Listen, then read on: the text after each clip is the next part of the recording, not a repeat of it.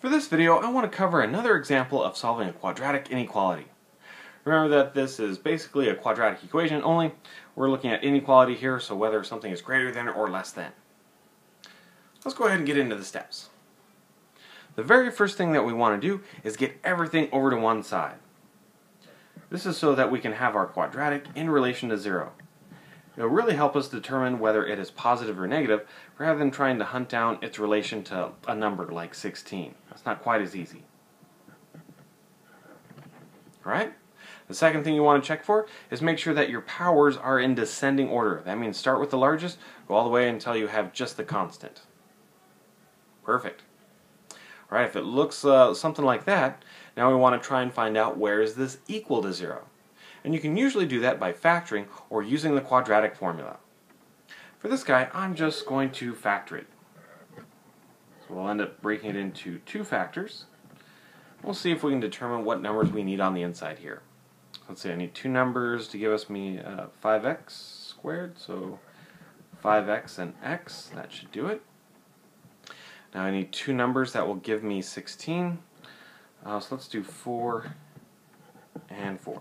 Okay.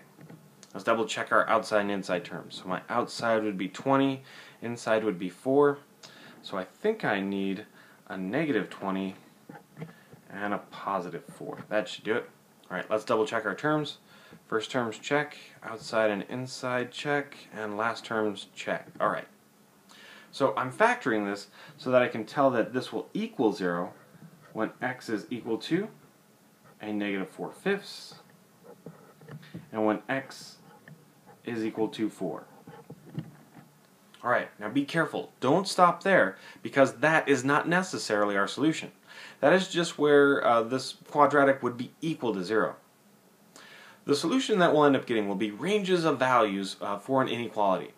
So we need to look at a number line around these key values to see whether those intervals will be positive or negative, so whether they really satisfy what we have.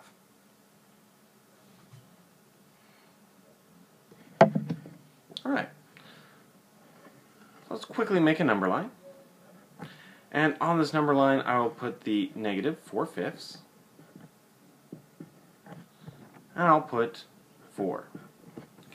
So those were our key values that this was equal to 0.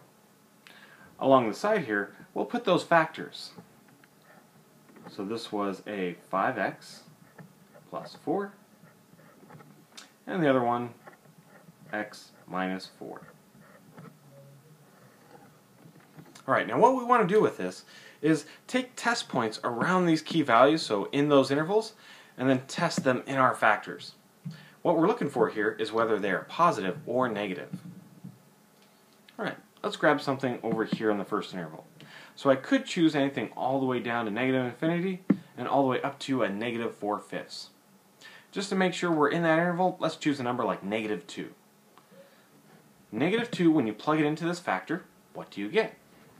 So negative 2 times 5 would be a negative 10, plus 4 looks like a negative 6. Go ahead and record the sign. That's the important part. Now let's choose something in this interval. Well, it looks like 0's in there, so I'll take 0, plug it in. So 5 times 0 is 0 plus 4. Looks like we get a positive number. Alright, and one more test value from this interval. How about 5? That seems like it'll work good. So grab 5, plug it in here. It'll be 25 plus 4, positive 29. Awesome. So now I know what that particular factor's value is for each of these ranges. Let's play the same game with the second factor. So grabbing a negative 2, plugging it in here. If I subtract 4 from it, I'll be at negative 6. If I grab 0 from this interval and plug it in, I'll have a negative 4. And if I grab 5 from the last interval and plug it in, I'll have a positive 1. Great, now I know what both of these factors are doing. Now in my overall quadratic, both of these factors are being multiplied together. So I'm going to take these signs here and multiply them to see what the overall result will be. So if I have a negative times a negative, what would be the result? Well, looks like we get a positive value. Positive times a negative, that would be negative. And of course, the last one, positive times a positive, another positive value.